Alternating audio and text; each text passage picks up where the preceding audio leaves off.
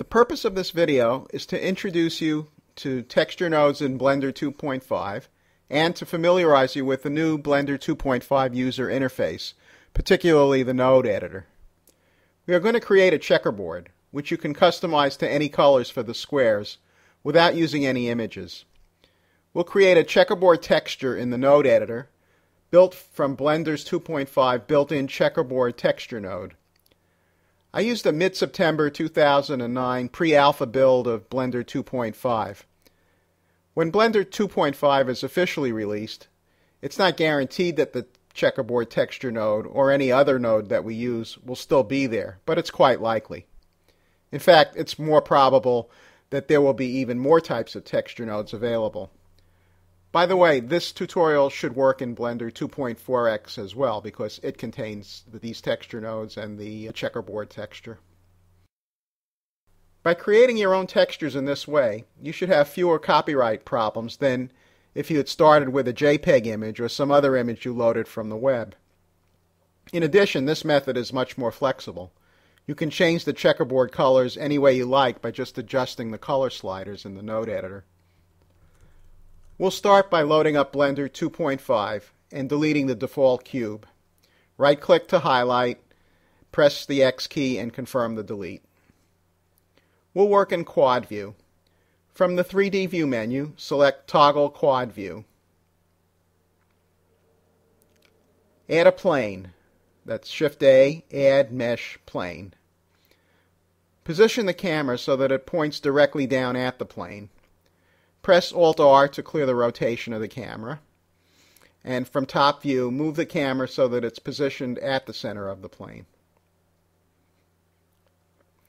We're ready to create the checkerboard. Highlight the plane, which is where the checkerboard texture will be placed. Add a material to the plane by clicking on the Material button in the bottom right corner of the screen. Click on New. You don't need to set the color or anything else for the material because, as you will see shortly, the texture modes control everything. Switch to the node editor. There are a number of types of nodes you can create in the node editor. The checkerboard icon is the one to click for texture nodes. You can create all sorts of texture nodes beside checkerboards. It just so happens that we're making a checkerboard texture and the icon is a checkerboard. Make sure the cube icon, Make Texture Nodes from Object, is highlighted. Click the New button to create a new texture, then click the Use Nodes checkbox. The node editor has created two nodes for us.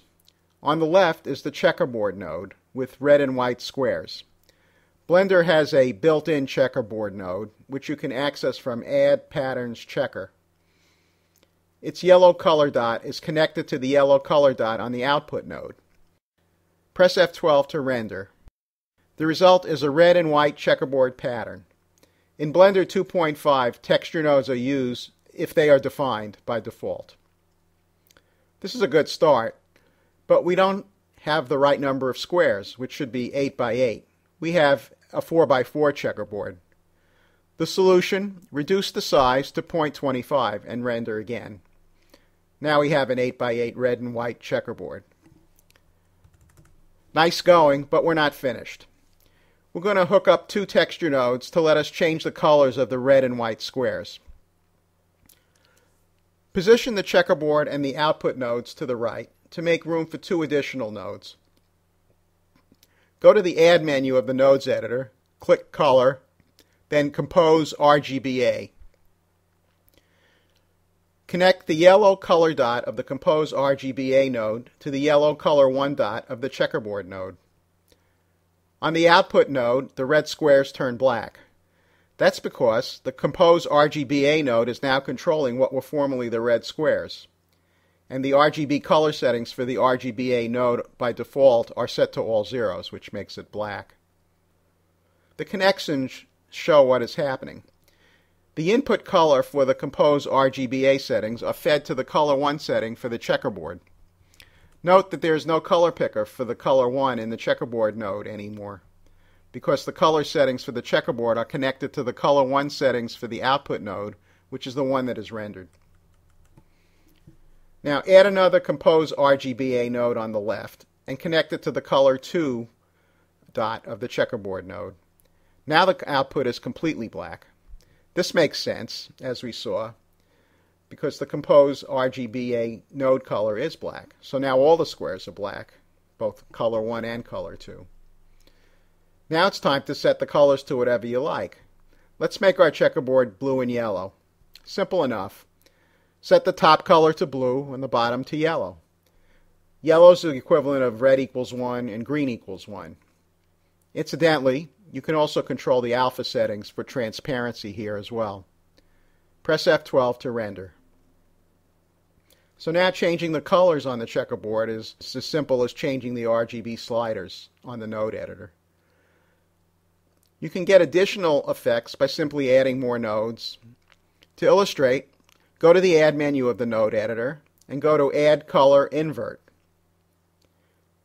Connect the checkerboard yellow color dot to the Add Invert node color dot on the left side. Then connect the Add Invert yellow color dot to the output node color dot. The result, the checkerboard colors are inverted. As you can see, in each node actually shows the result up to that point. I hope this shows you the power of texture nodes. We've really only scratched the surface. So happy blending and see you next time.